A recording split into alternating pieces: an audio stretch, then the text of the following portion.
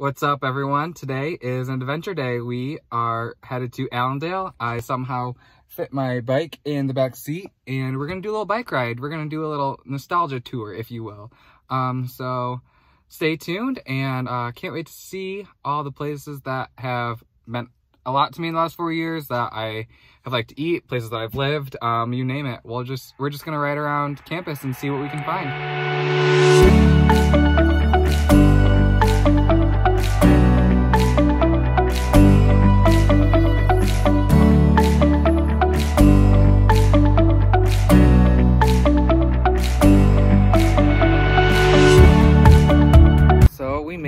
Here we are in lot D1. We are on the north side of campus, where all the freshman dorms are gonna start, where it all started for me 4 years ago.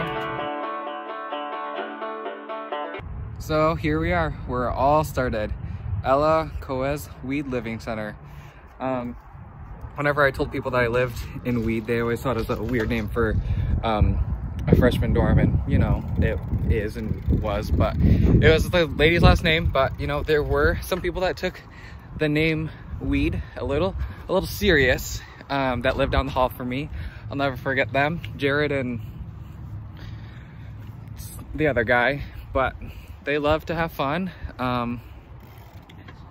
There she is. Yeah, all right, so I'm gonna go try to find my window to my room, because I had a dorm where it was like you just shared like a kitchen and bathroom, but you had your own separate door to your bedroom. I mean, it was literally the size of a broom closet. So that was actually nice though, because I don't know, it was just nice to kind of like have your own space. But I know that I was in room 244 on the second floor. I never used the front door where the sign is. I always use this back one or the end one down there. But let's see. I know my room was one of those top ones, maybe one, I think it was one of these by the tree. I don't know, but it was definitely one of those ones. But yeah, freshman dorm life, man. Ugh. So I think we're just gonna make our way from North Campus to like where freshman land is, kind of just south, and just kind of go around campus that way and see what we can find. But another fun thing about Kleiner is that I remembered that the C-store was open 24/7, so it was nice that I could just go in there whenever I wanted and just buy random snacks like at any time, so that was nice. But also not good because I spent so many of my dining dollars there. Oh, okay, here we are. Oops. At Mackinac Hall. I had quite a few classes here throughout at least my freshman and sophomore year. Probably one of the most confusing buildings. I remember my freshman year, it was impossible to figure out where I was going, but we eventually figured it out. So I was just sitting outside of Kleiner, and I took the video there, and then I looked back at it and realized that I took it in time lapse. So I'll just talk about it, but loved Kleiner, loved the grab and go chicken tenders, definitely the best part of it. Did they make me a little bit heavier? Sure, but did they taste amazing going down? Absolutely.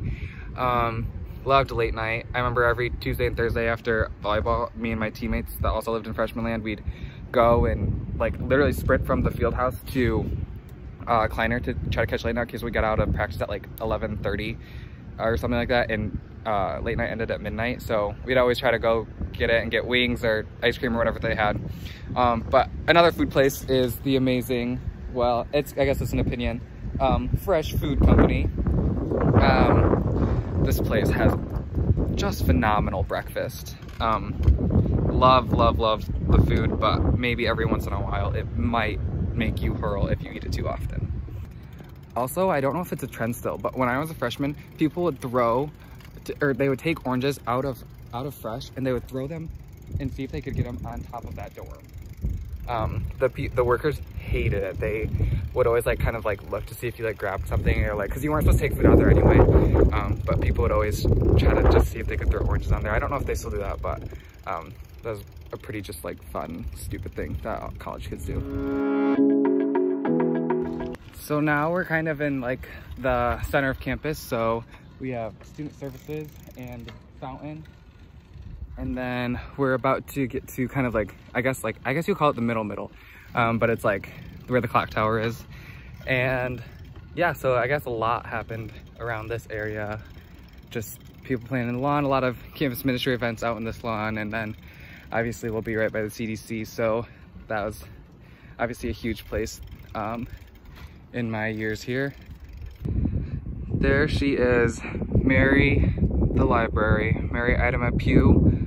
Spent lots of hours in that library in my first couple years. My freshman year, I spent the night a couple times in there, but not obviously because I was studying, but kind of just to like say that I did that just because when it was finals week, it was open 24/7 or 24 hours a night or whatever.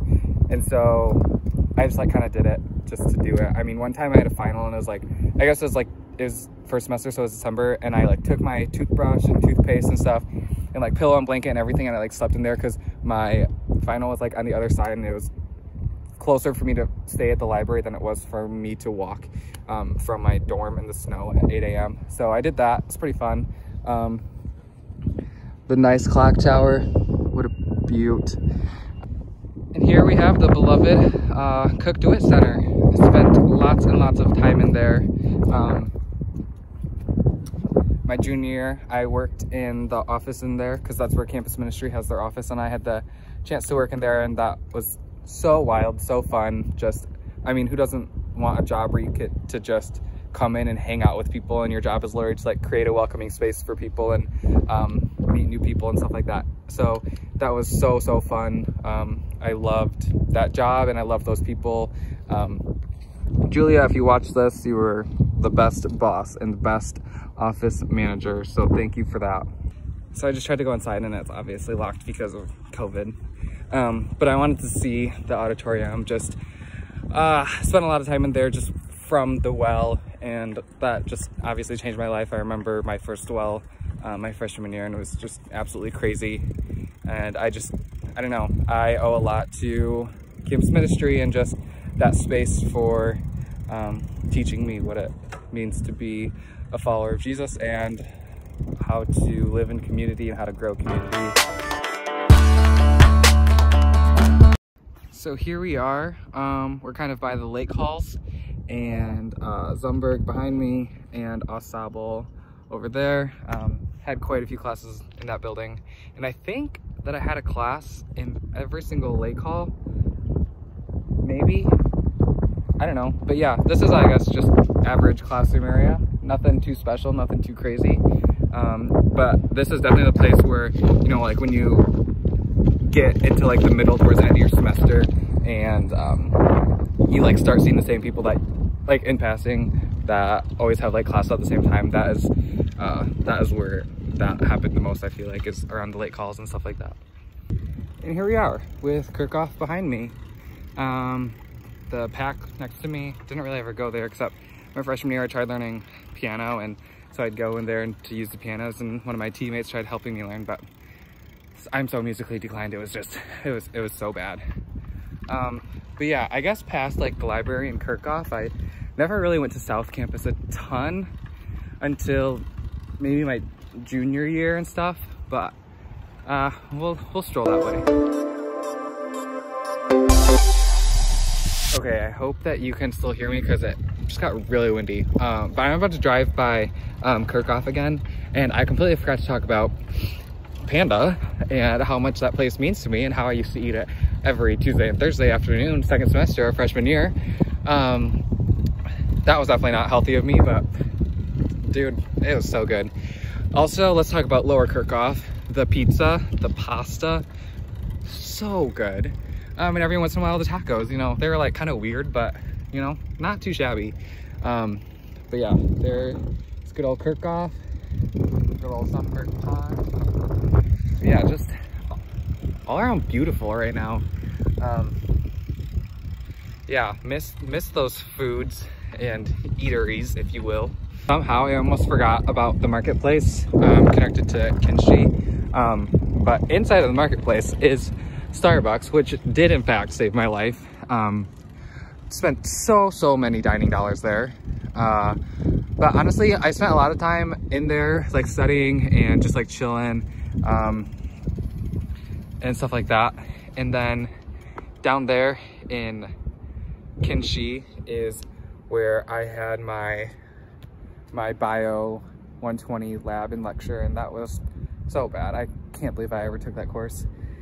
But I remember that it was my 18th birthday, was on a Tuesday, and I was in lecture, and I was like the third floor, and I don't know why I remember that so well, but I remember what I was wearing and everything. But yeah, lots going on in this building, in these buildings, and spent lots and lots of time in there.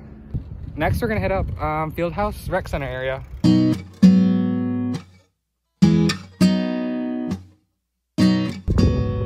Look at her, beautiful. Spent many hours in this gym my freshman year. I'm talking a lot about my freshman year, but I guess that's why I'm so nostalgic. It's just because it was the furthest away. But honestly, the last few years too, or all of them, I don't know. Spent a lot of time playing pickup rec volleyball, met some really awesome people through there. So if any of you guys are watching this, thanks guys, love you guys. Thanks for loving the sport as much as me and being as crazy about it as I am. My freshman year, I probably went there, honestly, every single night of the week, like Monday through Friday. And met some really awesome people, like I said, there. And then in the field house right over here, played, I think, a tournament or two in there in volleyball, which is pretty fun, pretty awesome to be able to play in there. Played many IMs in there, watched many IMs. If you know me and my friends, you know how much we love to go be IM fans. Our favorite hobbies. So shout out to IM basketball for providing us a place to just yell and cheer. We're here at Campus West. This is where I lived my sophomore year. I lived in Red B8, and yeah, it was my first apartment, so means a lot. It was pretty nice for riding the bus, because it was like the last stop on the way to campus and the first stop like on the way like home or whatever. So it was like you were never on the bus for a long time, so that was nice. And there she is, the very last one, 8. And that was also nice too, because it was the end unit, so you didn't have like people on both sides of you, which was really nice, because then it was like people were never loud or anything like that. And then lo and behold, Sig Pi frat house, we love them. Yeah, first apartment ever, pretty dope. Just drove by Meadows, and didn't ever live there or anything, but all I could think about is Meadows K9, and all I have to say about that is if you know, you know. And for my last place of Allendale residency is Campus View. Honestly, this place is pretty great, just like the way that it's set up, the way that it's laid out. My apartment was in a really good place. Honestly, like the layout is pretty average. I mean, it's just like every other place, but it's nice. And lived with Dawson, which is awesome. And then right across the street were Brock, Luke, and Jacob, so that was awesome. 10187 forever, baby. Here we are. Wow, there are people there. That's awkward. But yeah, there she is, second unit in. Not gonna stop, because that'd be weird to stop right next to those people. But yeah, we love Campus View. We love how close it is to campus. We miss Mark, the shuttle driver. But yeah, good place. Thanks, Campus View. I think that's gonna do it for the nostalgia tour. So thanks for joining, and thanks Grand Valley for the past 4 years. I can't believe it's over. It's wild.